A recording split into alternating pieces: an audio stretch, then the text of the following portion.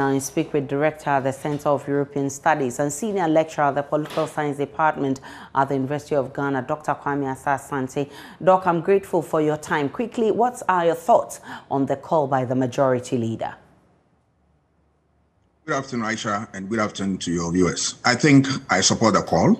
It's a good one, and it should have come long time, but better late than never. You don't need a bigger size of government in order to deliver. No, you need very efficient, competent people who will have ideas and then will want to implement to assist the president to deliver on his promise. That's all. So I am happy that all these while people have advised the government, but government has turned deaf ears to this thing. So I'm happy that it's coming from the majority leader, that it means that they have reflected on all the suggestions people have made. It's a good one. Because, see, I shall come to think about it. Let's look at a country, Britain, one of the richest countries in the world, has 104 paid ministers, paid. The people will pay them, 109. We have unpaid ones, 14. Even you put the two together and consider that you are talking about a country which is very rich, then why do you have over 120 something for the first tenure and then 80 something in this tenure? It doesn't help anybody. Look at Nigeria. Let me bother you with a few statistics. Look at Nigeria, a country with about 206.1 million people as a 2020 census. They have ministers of 44 ministers. Let's look at South Africa, a country with 59.31 million people. They have 28 ministers, 30 deputies. Look at Rwanda, which is, causing a lot of sensation in terms of what? The improvement of the economic laws on the continent. They have 20 ministers, then ministers of state 10, making 30.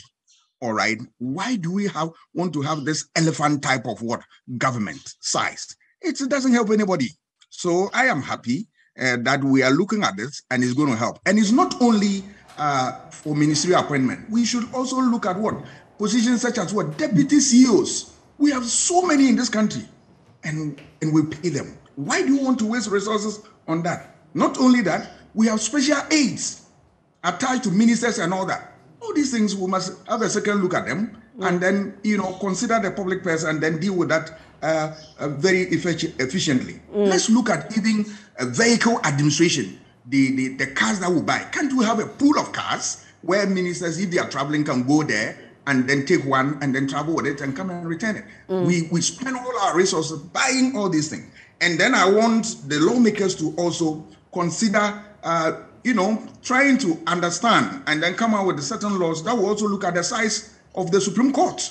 Because look at mighty America. They have 9 Supreme Court judges. Here, what we have is something that we must, trigger the conversation and look at whether we want to maintain want to put a cap on that so that we also manage our resources efficiently. Doc, this is not the first time we're hearing this. I mean, is there the political will to do so? If you ask me, the answer is no. What would it take for us to be able to do this? I mean, civil society, you and I must continue to put pressure on government and so that the government will do the needful.